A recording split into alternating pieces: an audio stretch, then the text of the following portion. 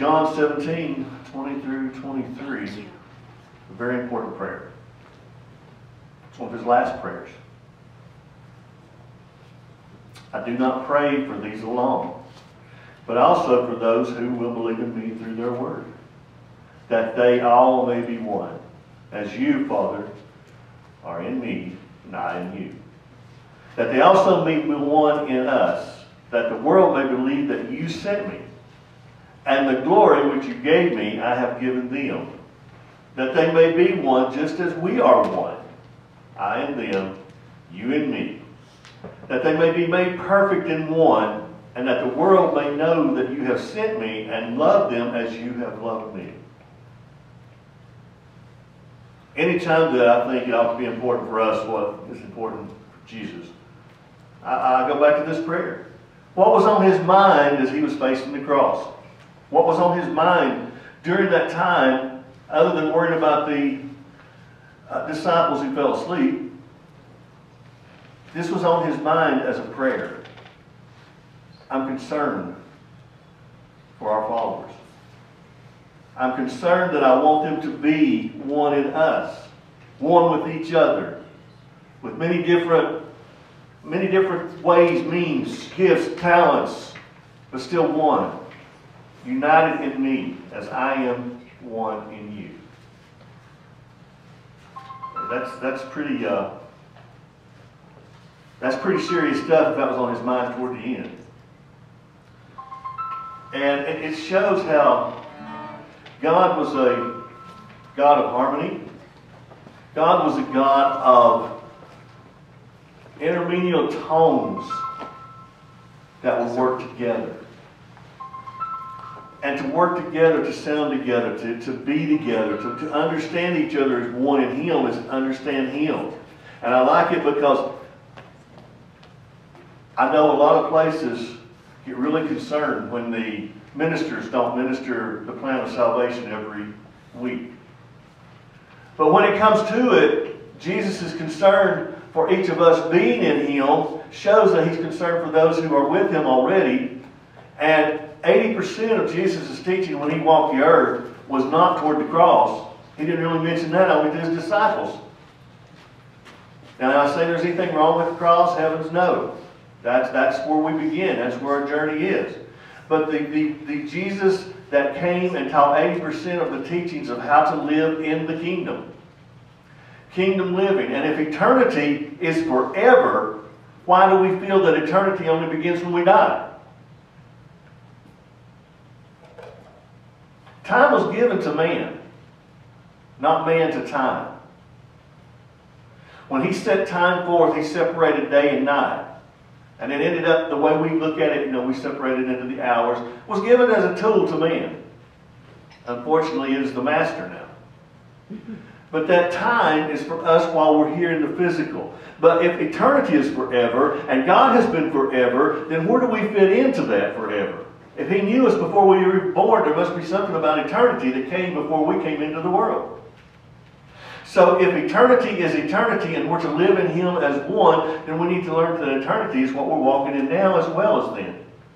And as well as was then, was now, and will be. Such was His salvation, was then, is now, and continuing. So if eternity is that, we need to learn now. Start practicing now. Isn't it interesting how Sabbath school had that this morning? We need to start to grasp what Jesus is telling us in the now. Know Him in the now was a song I really like because it spoke of, I want to know you now, Jesus. I know what you did then and I understand what you did then and I understand what you're telling us, but how does that apply to me now?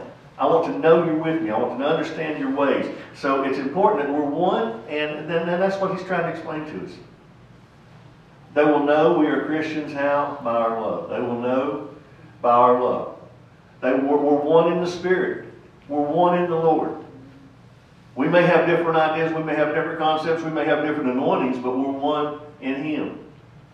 And it was important enough for Him to say that in His prayer. Let them be one as you and I are one, Father.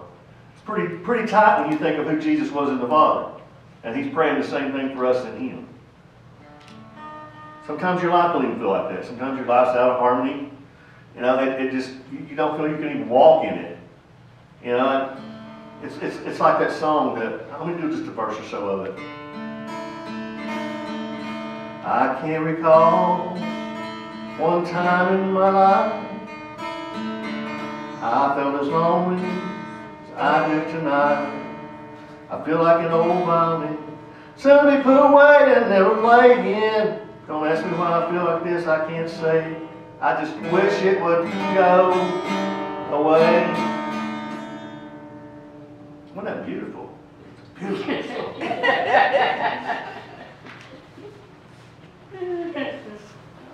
Such harmony. Such grace flowing. Did you not feel it? Yeah. Oh, we felt it. I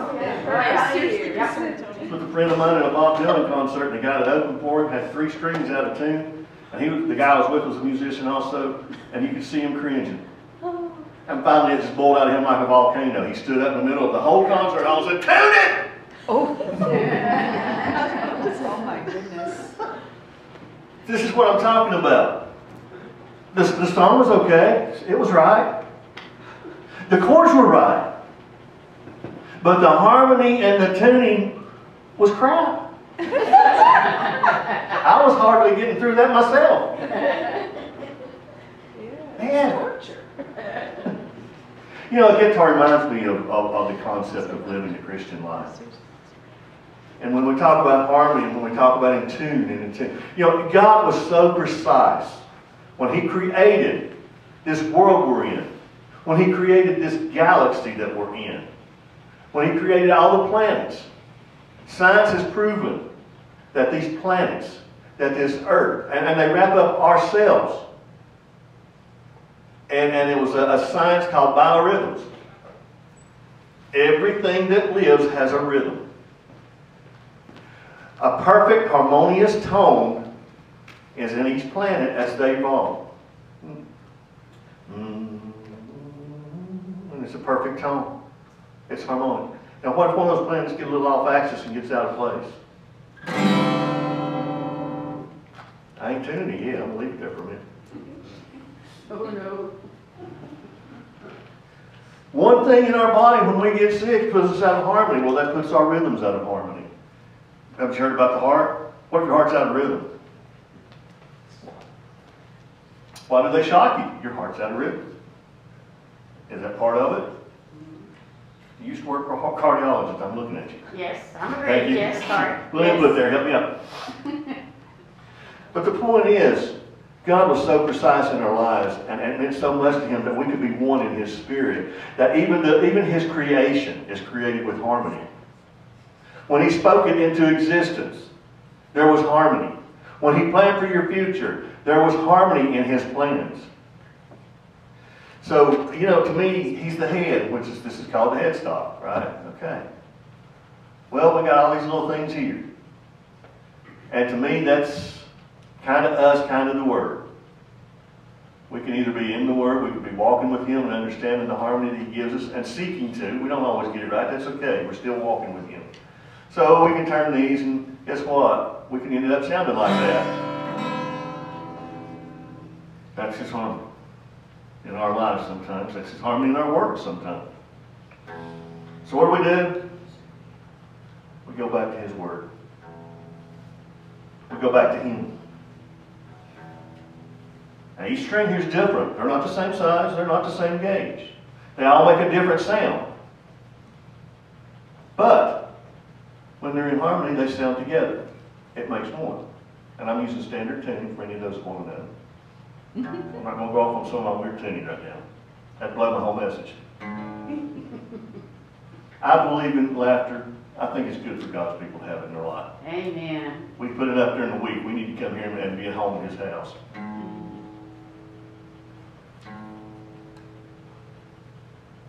So see, you get back with God. You get back in prayer. You get back to Word. Guess what starts to happen?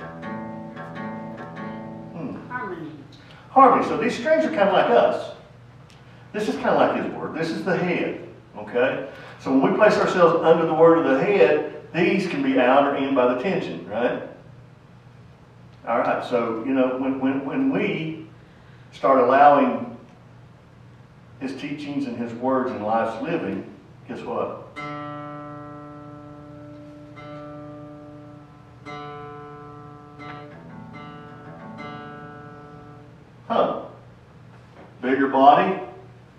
When it's in harmony, that's where your sound comes from. That's where His anointing flows. That's where His Spirit flows out of you when you're in tune. And it flows out of you when you're out of tune. I woke up yesterday morning in South Carolina and I wasn't too thrilled. I had slept all night. Hotel food didn't have gravy that day, and that bums me out because it covers up a multitude of sins. And I was ill, so my harmony, I wasn't in harmony with anything. Not even myself. Nope. That was not the amen part. But the point is, we're going to be like that. That's why He puts keys here. That's why He gives us His Word. That's why He gives us each other. That's why He sees us as one in Him. That when we do our gifts, when we work together in Him, we have harmony. We have tone that is smooth. And it brings that peace in our lives. You see now why, even more so, it's important for Him to pray that we are one in Him as He is in the Father? It was important enough for Him to concern because people are going to see us, when they see us in harmony, you know, I hear so much, well, look at the Christians, if it weren't for them, I'd be one, you know. But the point is, if they see our harmony in Him, and they see us, we may not agree on every point, but do we need to actually stand up and fight each other for it? We had the same discussion actually almost coming home yesterday. Was it a whale or a big fish? Big fish. They may think it's a whale. It could Do be. you think, when I'm in the glories of heaven, standing before my Father in that glorious throne, the first thing's going to be on my mind, was it a fish or a whale? Then if it don't matter that much now, the point of the matter is He was swallowed by something in the ocean. Be it whatever. Well, when I stand before Him, that's not the first thought I'm going to have. Do you see why I'm talking harmony? In the bigger scope of things, if it doesn't matter, it doesn't matter. If it does, then we need to get out and start rooting down into it and finding exactly what He's been teaching, why it matters, where it came from, what it says, what their culture was, and consider what our culture is today. If you ever get a chance, you might want to remember this one. If you ever get a chance, read the Cotton Patch Gospels. Take the time. There's the 4 Gospels, and I think Acts is all he wrote before he passed. But what he done is he took the Gospels and he did a translation. He translated them, but he used the U.S. as the territory. Atlanta was like Jerusalem, and what was going on in the times was what they were facing during that time. And it brings to the point is that sometimes things don't change a whole lot. I honestly believe, and it's okay, this is not one of those points we have to argue on, but I honestly believe that if Jesus come back today, we'd probably nail Him up again. Yeah. I walked in the door of a church one time, and I just about found that out the hard way, but I wanted to experiment. I quit experimenting because of this. But I stepped up to the pulpit, the first thing I said was, I read about where Jesus said He was coming. And I said, today that's been fulfilled. I stand here. Yes. And then when they got past their shock and awe and ready to carry me out the door, I proved to them that that's what Jesus did when He stood before the leaders at the time and said, today this prophecy has been fulfilled.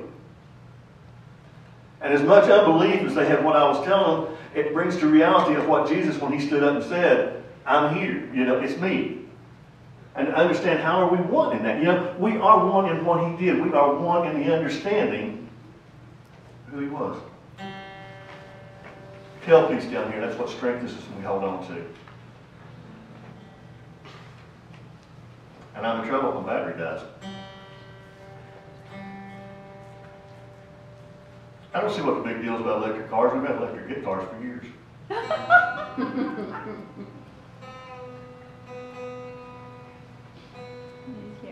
I'm going back in the Word here. Listening to the head.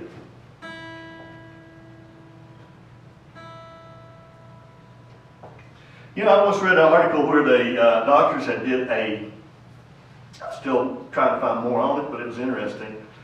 They were doing the tones of biology, and they were doing the tones of biorhythms in people's bodies, and they were doing tones of the cells as they vibrate. Yet it's interesting to know that this isn't really solid. It's just made up by a lot of things holding together is solid. So is our bodies. We're dust. What was that old saying, hey? They'd look under our bed, they'd see somebody coming or going. Don't make dust. Boy, that's for sure.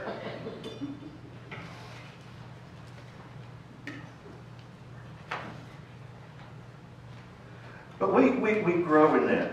We have to learn, we have to know, we have to understand the truths to be one. The truths of who He is and what He says. And when we do that, we start understanding, yeah, okay, I got you. And we do need to start eating of the meat. We start eating of the deep. We start eating of the deeper things of Christ. We want to strive to be that one that He's praying for. We want to let the Spirit that He was praying in come into our lives now. Because He was praying it not only for His followers, He was praying it for us today because He tells us in His Word. You know, those who hear by the Word are going to also be included in this. Let them that come later, let them that come out, let them that come that believe in me, that puts their faith in me, let them be one. Let them come together as one in me as I have shown. And let's come out of the world that we're living in and be one with each other, because in the end, we could go through whatever, and it's going to end up being that we are who we have. When it comes down to being Christians, there's going to come a day that we're going to be who we have. This is it. And that's where we're looking into today. That's why this was so important to bring forth, because it was important to Him. That we are one. See, we get the least little thing out of tune.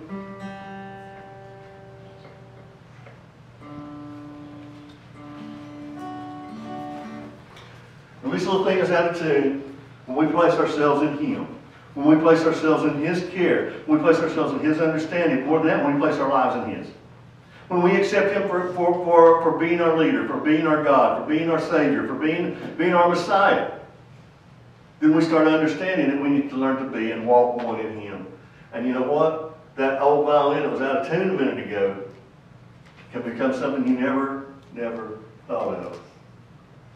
Because it all comes down to this. It was battered and scarred and the auctioneer fell. It was hardly worth his while. Waste too much time on this old violin, and he held it up with a smile. Well, it ain't much, but it's all we got left, and I guess we ought to sell it too. Now who'll start this bid on this old violin? Just one more and we'll be through.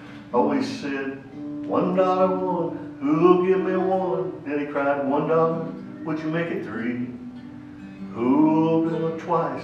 That would be nice. Now who's got a bid for me? Raise up your hands, it don't wait any longer. The auction's about to end. Who's got for just $1 more to bid on this old violin?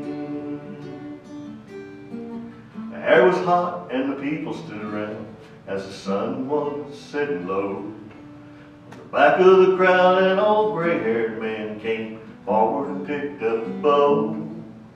He wiped the dust from this old violin and he tightened up the strings. And he played out a melody pure and sweet, sweeter than the angels sing. And the music stopped, and the auctioneer, with a voice quiet and loving, said, "What am I bid for this old violin?" And he held it up with the bow. And then he cried, "One, give me 1,000, who'll make it 2? Only 2,000, who'll make it 3? 3,000 twice, that's a good price. Now who's got a bid for me?" And the people cried out, "What made this change? We don't understand." And the auctioneer stopped and he said with a smile, "It was a touch of the master's hand."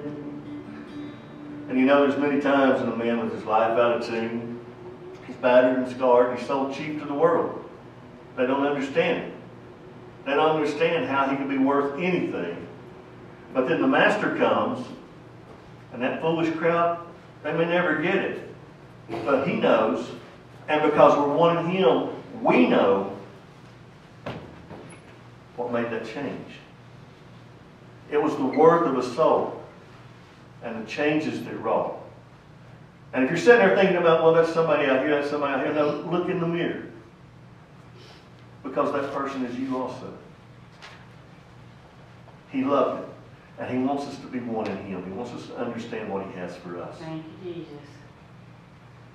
Then he cried, one, give me 1,000, who'll make it 2? Only 2,000, who'll make it 3? 3,000 twice, that's a good price. Who's got a bid for me? People cried out, what made this change? We don't understand.